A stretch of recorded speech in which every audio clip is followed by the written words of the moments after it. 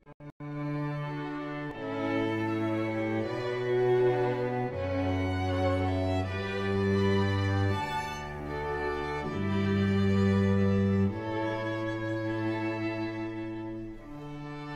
is ThinkTech Hawaii. Community matters here. Aloha and welcome to Sister Power. I'm your host, Sharon Thomas Yarbrough. Today we are honored to have as our Sister Power VIP guest, Brigadier General Suzanne P. Vares-Lum. Today's topic, what is women, peace, and security?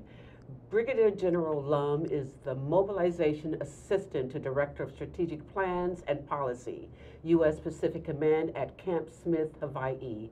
She has a key role in the Pacific Command's effort to shape and maintain regional security through development of diplomatic, economic, and military policies. This includes building and maintaining military to military and political military relationships among the 43 nations within the Pacific region, covering over 51% of the globe. Activities include disaster management, humanitarian assistance, homeland defense, appropriate oversight of reserve component matters, and as a senior leader within the Directorate, oversight of strategy and policy issues that influence the Pacific region. Brigadier Lum is the 19th General Officer and the first female General Officer commissioned from the University of Hawaii at Manoa ROTC program and was inducted into the ROTC Hall of Fame at Fort Knox. She is the first female of Hawaiian ancestry to achieve the rank of Brigadier General in the National Guard. She is active in Pan-Pacific American Leadership Mentorship Hawaii chapter and has been a speaker, panelist, and active mentor for a multitude of community events, including high school Veterans Jobs Corps and ROTC events. General Lum, welcome to Sister Power. Thank you, Sharon. It is a pleasure and honor to be here with you today. Oh, I'm so happy to have you here. And before we touch on our topic, what is women, peace, and security? What does that have to do with the military? You know, great question, and most people ask that question. What does women, peace, and security have to do with the military, and what is it?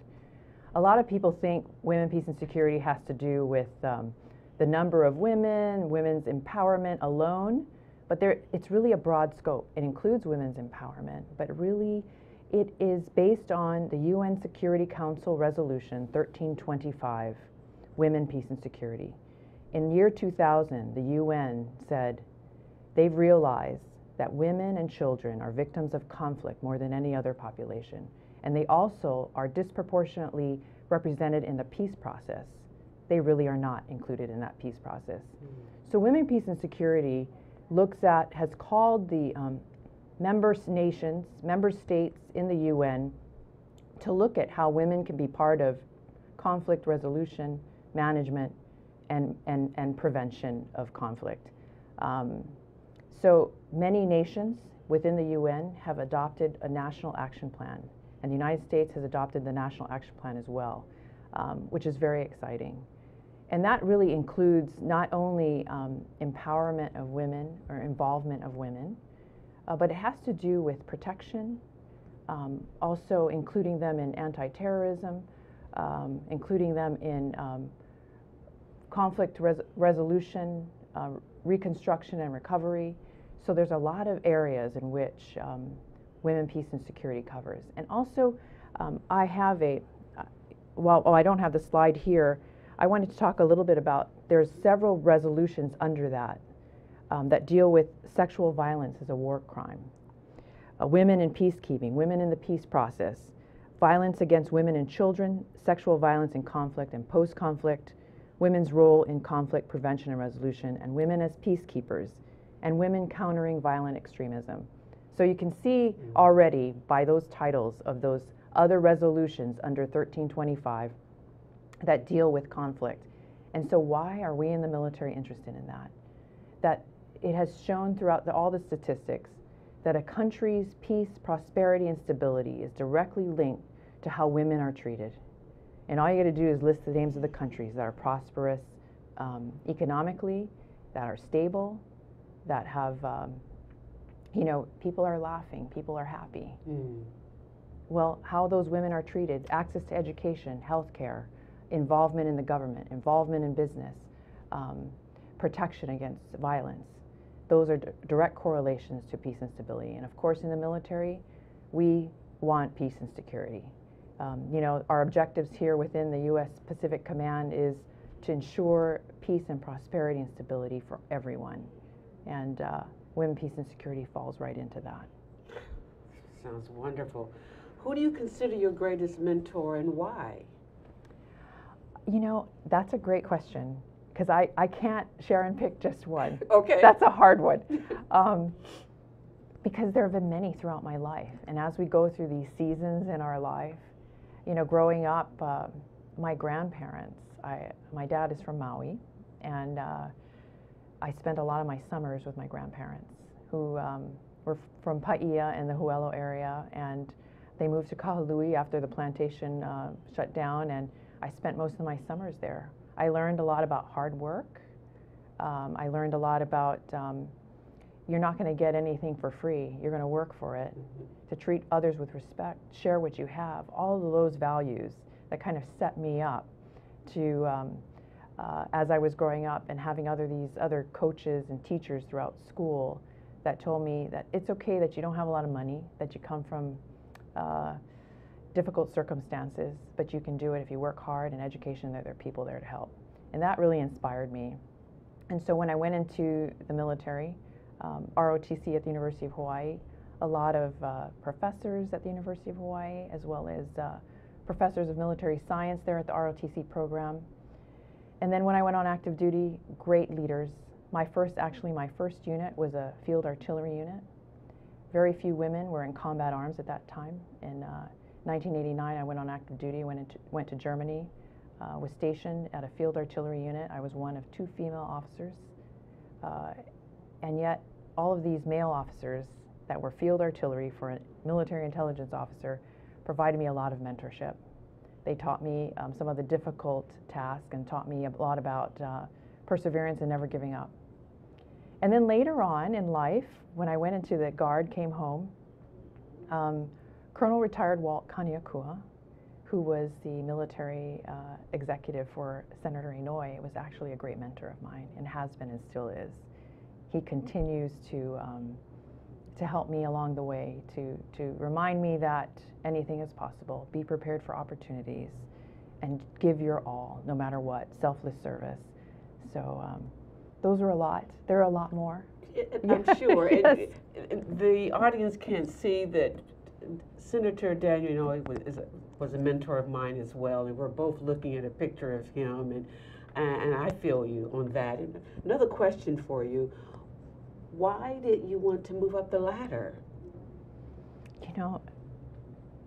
I never really thought about moving up the ladder. I would not have envisioned myself today sitting in front of you as a Brigadier General. That was never in my mind. What I wanted to do was do something meaningful, to serve and use my talents in the way that would be useful. And it just turned out that opportunity presented itself and doors opened, and people convinced me that no, you can use your talents at a higher level, and you have to believe in yourself that you can do it. So that's kind of how I viewed it. I didn't view it in terms of rank, but in terms of continue to drive forward and believe that you can have a greater impact even when you don't think you can. Looking at you, Susie, my friend, Brigadier General, I'm looking at all of these beautiful accessories. Just very quickly, can you go over them they're just gorgeous, and it means something. Each one means some type of accomplishment. Am I correct? Well, it's sort of our, when we wear our dress uniform, it kind of identifies some of the things that we've been through, where we've been, if we've been deployed to Iraq, or we've you know, what kind of decorations or awards we've gotten, and we don't always wear them, or that we've been to certain schools like Air Assault or Airborne, or that we've deployed with a unit like the 29th Infantry Brigade to Iraq during OIF 3, or the unit I belong to, U.S. Pacific Command now at Camp Smith. So it kind of tells a story, or that you're military intelligence and that your unit has the distinguished unit citation. So it kind of all, you know, people who are in the military can quickly identify some relationships. And, you know, over time, you know, when you see Vietnam era, Korean War, World War II, you can see their badges and you'll know. You know, my dad's a Vietnam veteran, so, you know, having that V on there. So it's kind of a bond, unspoken bond. You don't have to say anything, you just kind of look and you know. It's eye candy. Absolutely. Why is it so important for women in the military to maintain a sense of self? You know, I think that's always a challenge for everyone, because women are clearly identifiable. When we talk about diversity, we often look at the exterior, but really diversity is so much more. Diversity of thought, your experiences, your culture, where you came from. Those things bond each other. And women are one element of that diversity.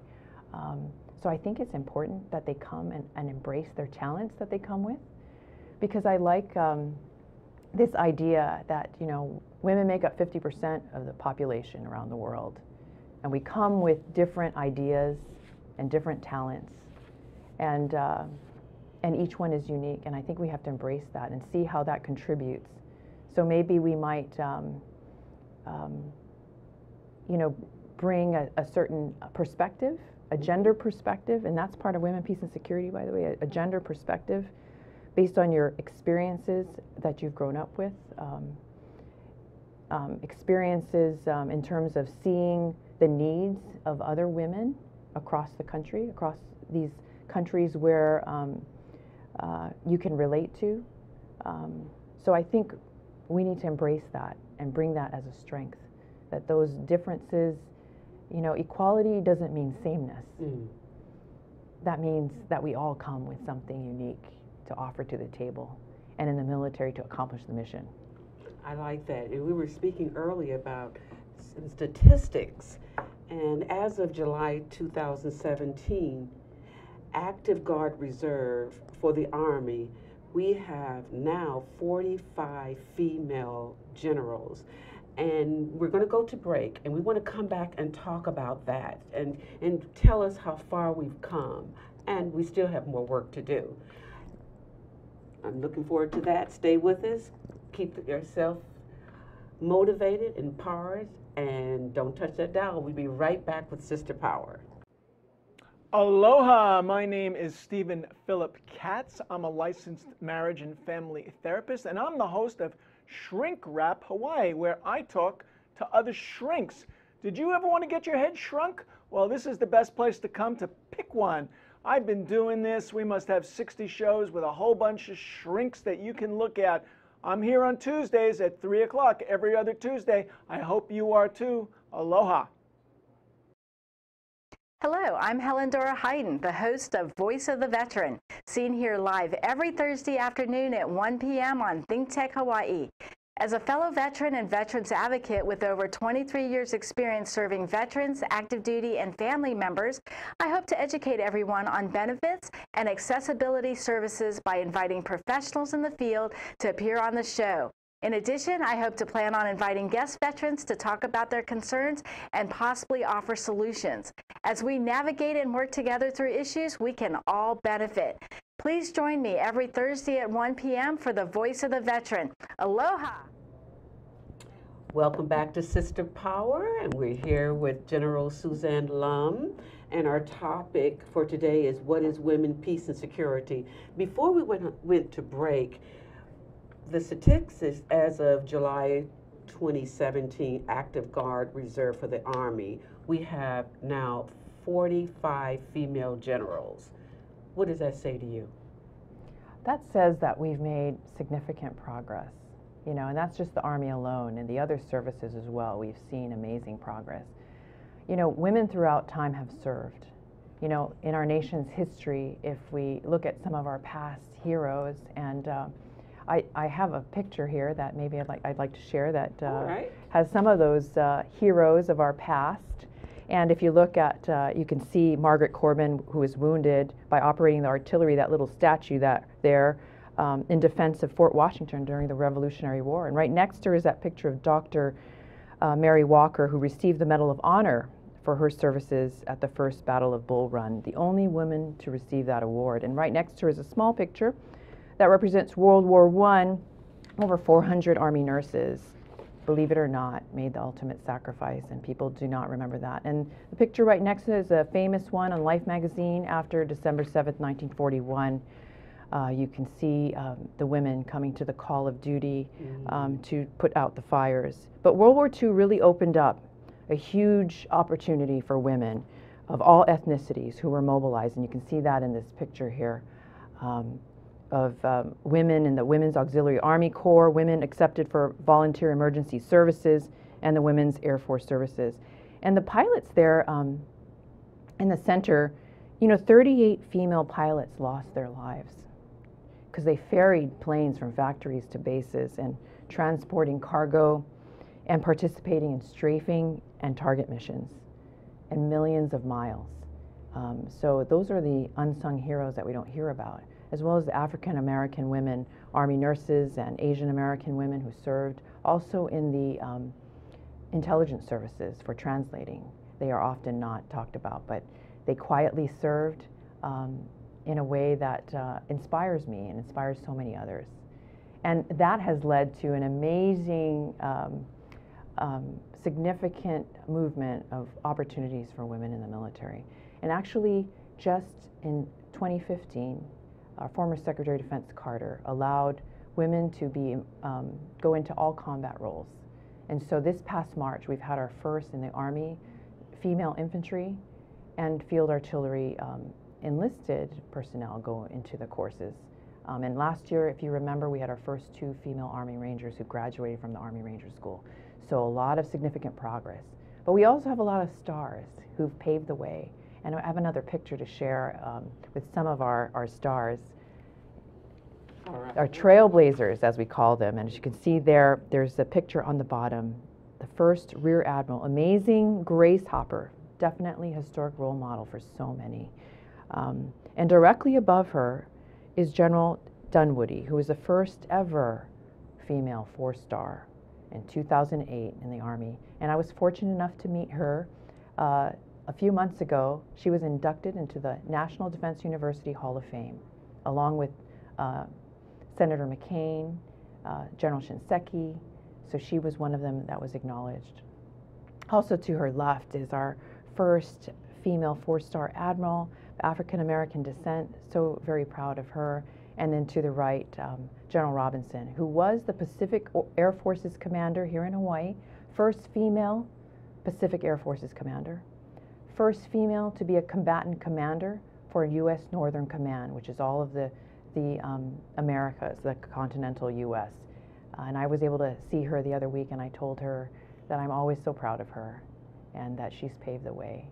And of course she said, I'm proud of you, because she's all, and so did General Dunwoody when I got to meet her. But that's the whole idea of, as they achieve their rank, they're pulling down and bringing up everyone else. You know, as we reach for the summit, we're bringing people with us. It's not alone. We do it together. That's what it's all about, paying it forward. Another question for you. One of my girlfriends who's promoted Nurse Army of the Year, and she asked me to ask you, what was the most significant experience you had in the field of combat war? I would say during OIF-3, 2005, 2006, I was deployed to Iraq. I was the commander of the Joint Intel Center, so we had Army and Air Force, to try to get to the problem of a lot of the IEDs, improvised explosive devices, or roadside bombs. There was a significant number on an average day, maybe 30 within our area. Main supply routes, we called them, that went up and down. For everything from a little Coke can to larger munitions that were dug down deep, remote detonated, I mean, just the whole range. That extreme danger to our coalition troops on the roads. So we had intel analysts going out. We had analysts in Anaconda, we called it, but Air Force called it Balad Air Base. Mm-hmm. And I think for me, losing one of my own soldiers, Sergeant Dason Cariaga, very young, he volunteered, amazing hero, great family here in Hawaii, our first casualty from the Hawaii National Guard since Vietnam, since the call-up of 1969 of the 29th Infantry Brigade. So for me, it was dealing with that loss and seeing how our team was going to deal with that loss, and how do we continue the mission even though everyone's hurting inside from that amazing loss. But he's a hero, and I will never forget when I think of young people. I mean, again, he wasn't 21 yet, was not 21, and yet he was not afraid. He knew what he had to do to gather the intelligence to support the mission. So, was that one of your memorable experiences in the military, or just one of them? It was one. There are many, but to me, that's a powerful. When we lose one, yes, you remember that. You know, somebody said the reason why the military oftentimes is hesitant or thinks very carefully about how we get in, thinks very carefully about conflict and peace. That it's strength through peace. It's through our strength and our deterrence that we can achieve peace. But to me, that understanding of loss, that this is, there's serious consequences for decisions that we make. So I think that was very significant. I'm sure. What information did you find out after receiving rank that you today would pass on to another woman? I would say sit at the table. Don't be afraid to sit at the table. Don't be afraid to give your opinion. Don't be afraid to try something new. And if you get shot down, you dust yourself off, you get back up, and you go it again. Don't give up. Don't give up. Just pull those banks up and keep on going. Absolutely. Wonderful. If you could give one message to other women considering the military as a career, what would it be and why? You know, the military is about service. It's about loyalty, duty, respect, honor, integrity, selfless service. Those characteristics that you learn from the experiences in the military transcend all aspects of life. And I think if you live your life in uniform, out of uniform, in that way, to serve others, there's such great joy in that. There's a peace in that, to know that what you're doing, and you wake up in the morning like, I'm doing something that I feel good about.